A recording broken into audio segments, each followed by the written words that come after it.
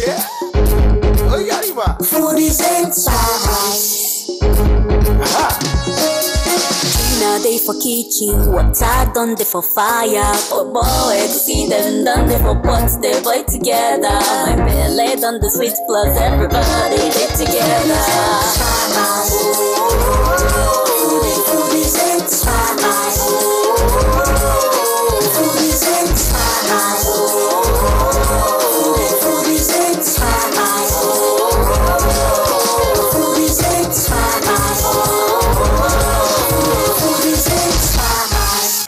Hello Foodaholics and welcome to Foodies and Spice, and my name is Gina. Today on the show, if you have been following the show, you will know we are going to China. But just before we go call your friends, neighbors, brothers, sisters, mama, papa, everybody. Foodies and Spice is about to start. From seeing the goldfishes, we moved to see the tea valley in Hangzhou. As we rode down the tea village, I was extremely fascinated with the tea vegetation. Of course, I know tea, but this is my first time of seeing tea vegetations. However, more beauty awaits me as the bus came to a stop. We have arrived the Dragonwell village in Hangzhou. This place is known for tea. It's also called the Tea Valley, and the locals here actually have tea houses. My tour guide was telling me earlier that the locals are allowed to have an apartment in their house where they use for showcasing tea to tourists or their visitors, but they are well known for having beautiful tea valleys. So we'll go with Laura now and she will show us the tea valley. Wow, this is so beautiful. Oh my god, when you go up you will see more beautiful. It's so beautiful. And this camera, look at this. Here in this tea valley, they grow organic tea.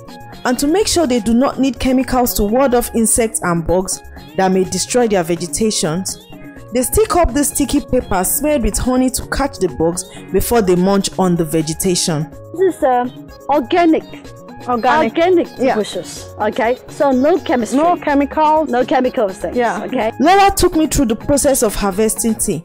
A process she says is predominantly carried out by young girls. Picking the tea is a girl's job, not man's job. It's a girl's job. Because men does not have enough patience to do this job. Okay. Oh, okay.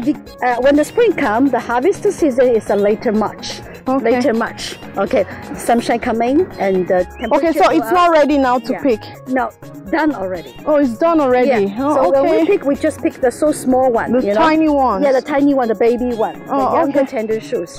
Okay, so you don't eat this big one? No, eat big one. The big one we will cut pieces to make the tea pillow. Tea pillow? What's the tea pillow? The pillow made of the tea for good sleeping.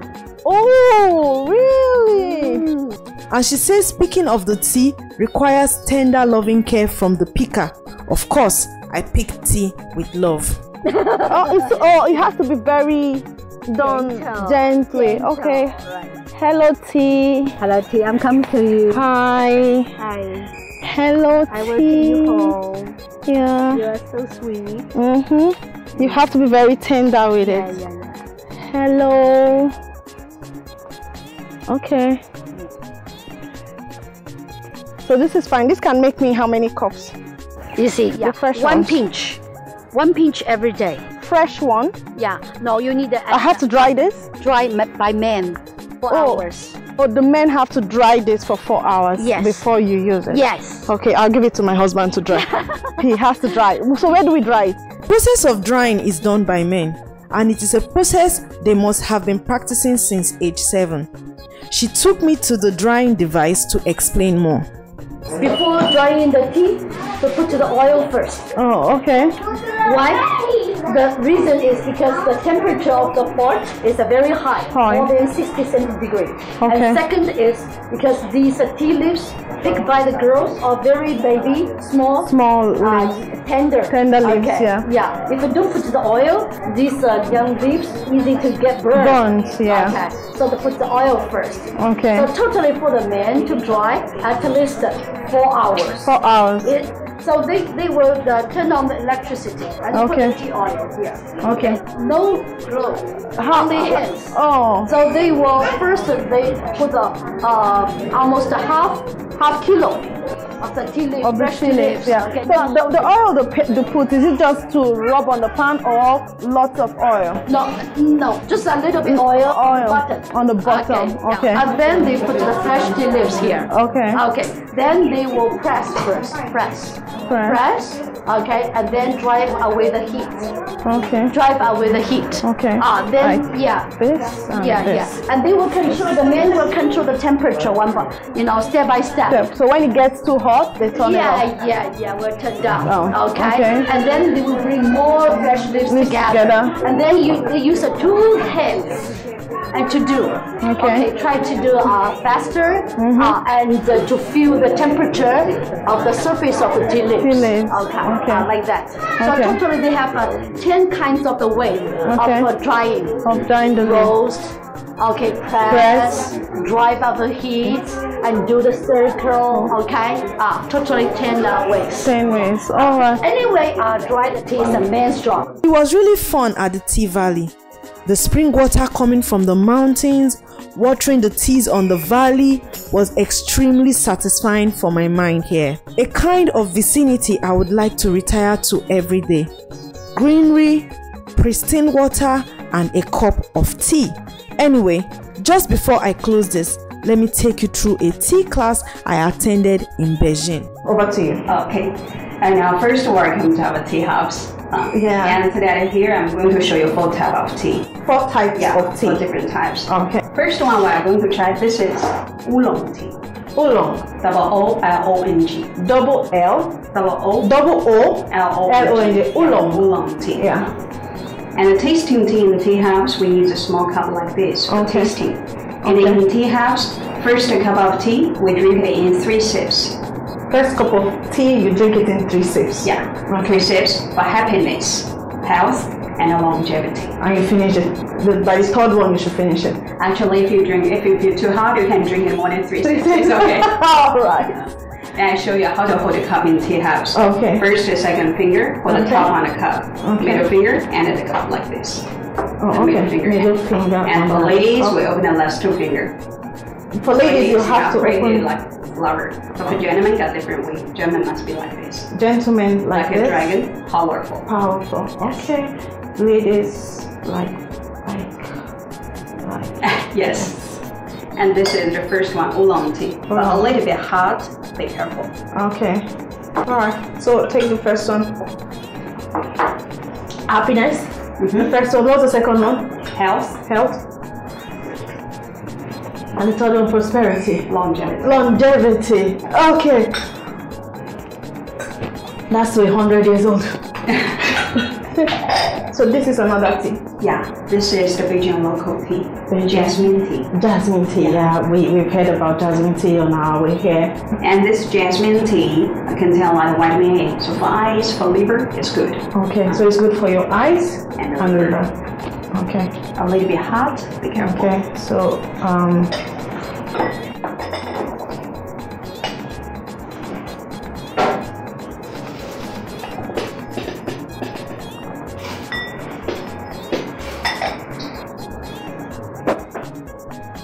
this is the black tea. Black tea. Dinner fruit, lychee. Lychee fruit. Yeah, I know lychee. Lychee, also called the lychee. Yeah. That's the white fruit. Yes. Yeah, lychee. We call it a lychee black tea. Oh, okay. So this is mixed with lychee. We absorb the flavor from the lychee. How the we like tea leaves. We put into the lychee shell and we smoke it. This is very sweet but no sugar. It's a lychee. Okay. Yes. Sorry.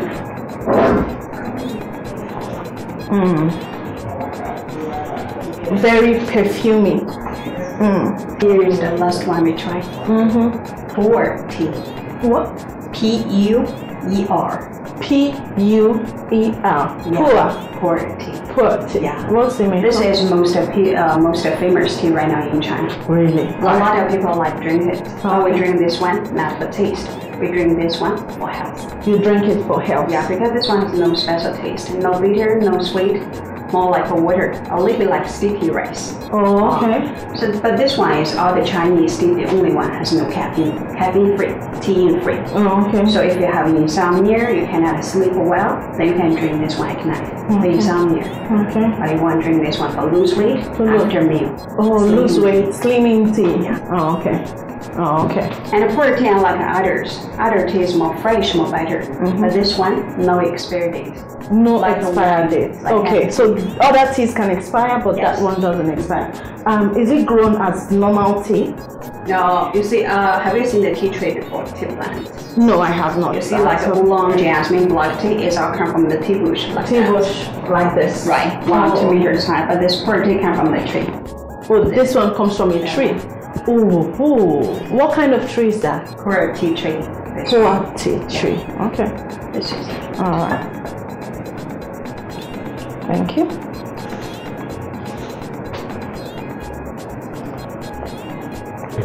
If you try the younger pure tea, the taste a little bit earthy. Earthy, okay. No taste really. Yeah. All right. Thank you so much. So we've learned about Chinese tea today. The oolong, the jasmine, the lychee black, and the pure tea. Yeah, so I think I have a diploma in Chinese tea. Let's see what we can take back. Foodies and Spice, Amazing China is powered by Beijing Wanxiang Travels. Alright, welcome back. China was amazing. Did you see that tea pyramid mountain? Very lovely. Now, we're going to find time to drink tea on the show, but today we are not drinking tea. Yes. Now, why am I looking like a flower girl today? Because if you are watching this show and if you've been following me on Instagram, at Gina Foodies and Spice on Instagram, you will know that for some weeks now, almost 2 months, I've been traveling around Nigeria attending people's wedding. Courtesy Golden Penny, yeah. So we're in Port Harcourt some weeks ago and I had this amazing soup, the River State native soup. Gosh, that soup was so nice. So I took the recipe from the chef and I'm making it today. So today we have River State native soup and I'm starting with boiling the cocoyam. Now, I have cocoyam, I have shrimps, I have river snails, I have periwinkle, I have yellow pepper, osensuka, I have seasonings, I have ogiri, I have onions, I have catfish, I have uziza leaf. I'm also going to be adding uziza seed. I have palm oil and stockfish. So I have the cocoyam cooking in here. And while the cocoyam is cooking, the next thing I will do is to blend the onions, pepper, and probably some of the head of this crayfish. Yes.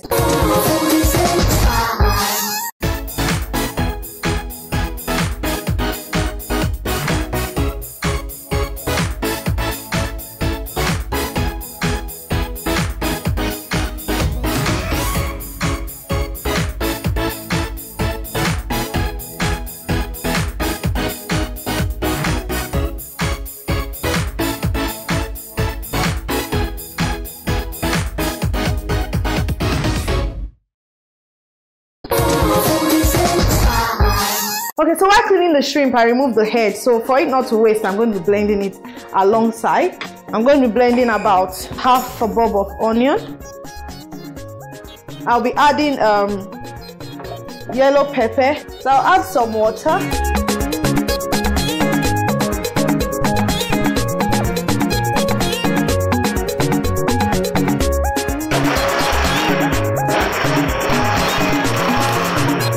Okay.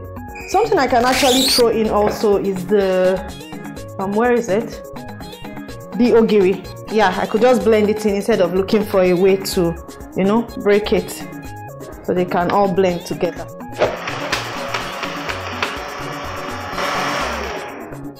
Okay, so that is ready. So I'll add the stockfish now. I'll add the snail. I'll add the catfish.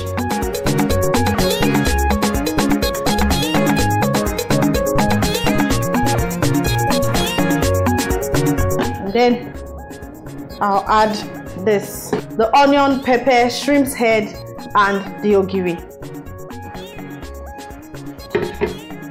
I'll season with salt. Stir.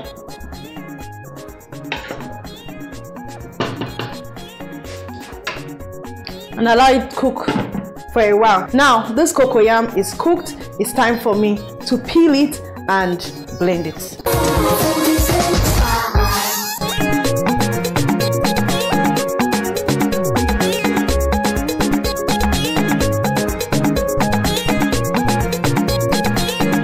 Cocoyam in here.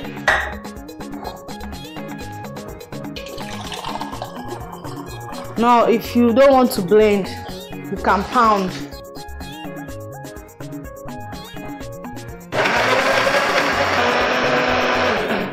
Okay, so this is good.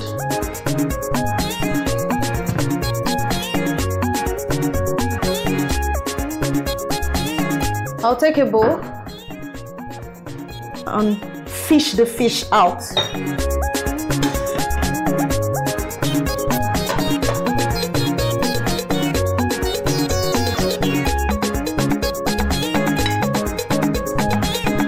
I'll come back to it later. I'll add my blended cocoyam.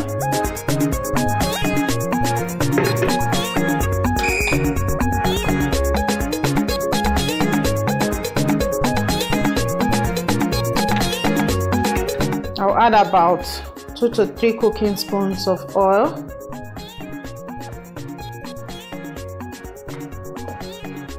Or we can make it 4 because this is half a spoon.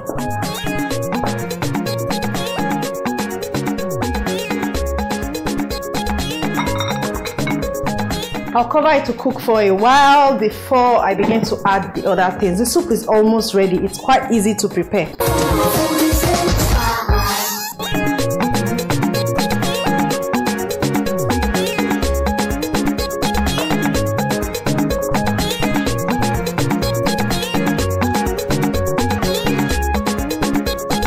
Now, something else I'll be adding to the soup is the uziza seed. Now I got them to blend it, so you can use mortar to pound, or you blend with your dry meal in your blender.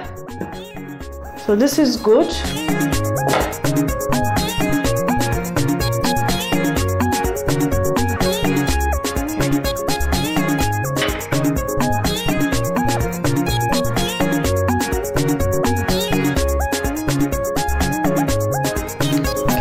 Just like 1 seasoning cube would do. And some salt. And here I begin to add the shrimps. I'll bring back the fish.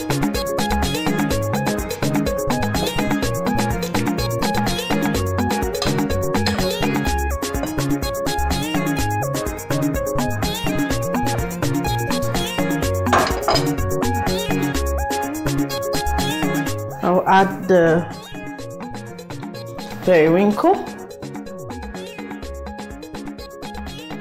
I'll add the uziza leaves.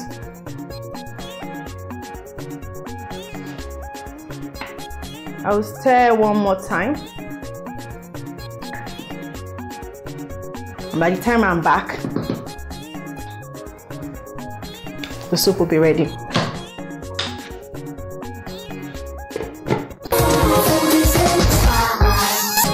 So today, I have Elcris Super Oat Swallow. The last time it was Elcris Yummy Swallow. Okay, today is Elcris Super Oat Swallow. This has been in the market for a long time. Yummy is new in the market. Let's try how this will go down with this River State native soup. So I'll begin to stir in the oat powder now. And in between, I just turned this one off because it's actually ready. So I'll allow it cool and wait for the oats.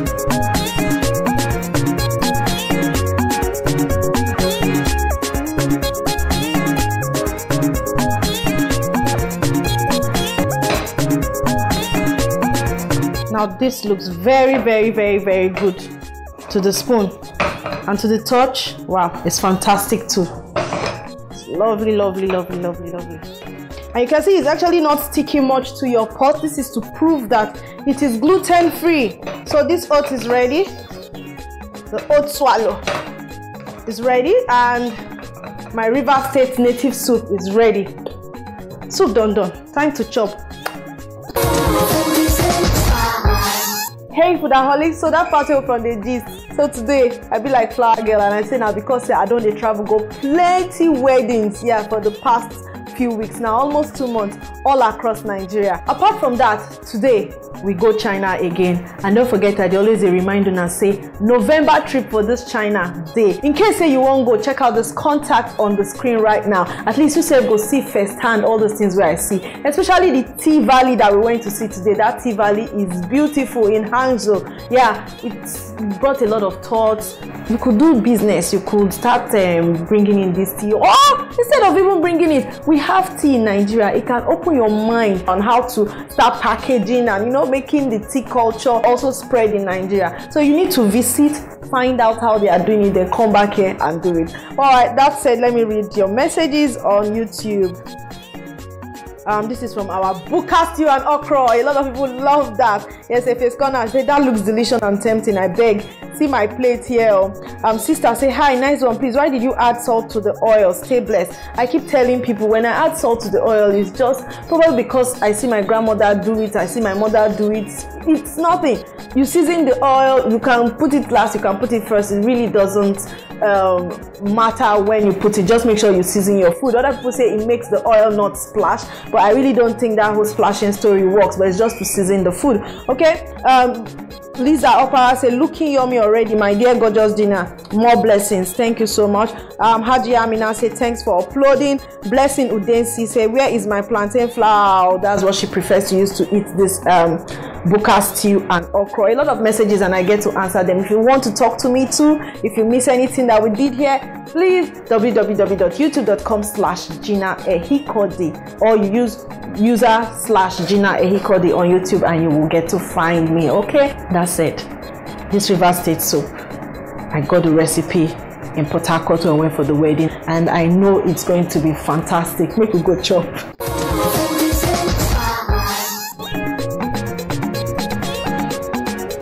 We'll definitely have the head of the fish.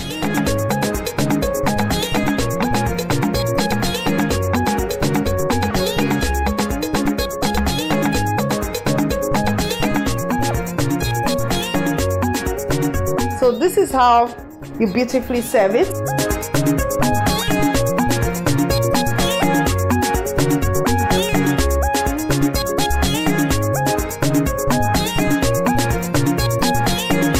Okay, I've done a good job. I don't want shout. Time to eat. Thank you, Port Harcourt. Thank you, River State, for this beautiful recipe. It's quite easy. And of course, my swallow. This is beautiful, as in the look alone, fit for a king. Wow. Thank you, Fifi. Yeah, Fifi was the chef at the wedding party. She prepared this also. This is so beautiful. Please stick with me on Foodies and Spice. There's always food and good food. If you miss anything, where you go now, www.youtube.com/Gina Ehikodi. You will find this recipe from beginning to the ending and so many others. Follow me on Instagram, okay, so that you will see all these wedding where they attend things and all the videos. Okay, beautiful. Another snail. I'm going to sit down now. See you next week.